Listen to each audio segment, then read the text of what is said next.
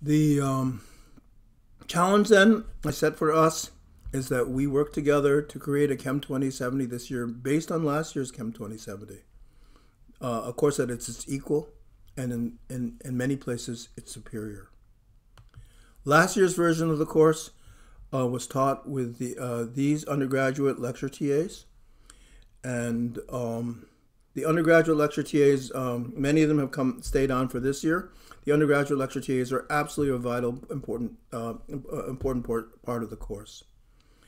And I was trying to think about how I could best express to you how special the undergraduate lecture TAs are. And I came up with the following way to tell you. Every year I write dozens and dozens of recommendation letters for graduate school, for veterinary school, for medical school. I write around 20 letters for medical school. And medical schools and vet schools and grad schools are all pretty much just started now. And I was looking over this picture of last year's students, and I realized the following: that every student from the undergraduate TAs that I wrote letters for medical school or vet school or grad school, they all got in. All the med school student applications were successful. And this is a testament to what a remarkable group of students the undergraduate lecture TAs are.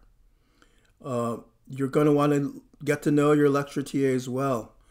And my advice to you is to model your behavior on them, because they are students who completely figured out how to navigate the undergraduate years at Cornell.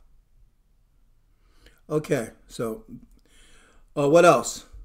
Yes, do you guys cringe when you see this picture of last year's class? I mean, just the microfauna contamination going on in that picture is stunning, and the insouciance of it that the students are exhibiting. Everyone's having a good time. So for this year's picture, it didn't look like this. This year's picture of the lecture TAs looks like this. That's a little forbidding. You'll be working with them in smaller groups, and you'll be working in Zoom settings that look like this in this course. And this was from a little meeting I had between meet and greet sessions while we were trying to optimize our meet and greet conversations with you yesterday. And I think you can see that this is a place where you can have human interactions with fellow students and with your undergraduate TAs. There are two absolutely important other players in Chem 2070. The first is Dr. Cynthia Kinsland, who is in charge of and who runs with the graduate student TAs the lab portion of Chem 2070. Dr. Kinsland wants me to tell you that everyone needs to enroll in the lab portion of Chem 2070. Enroll today. Enroll as soon as possible. Okay. Other things that she wants you to know right now. Lots of the questions that you might have. Labs do not start until Wednesday of next week. Good.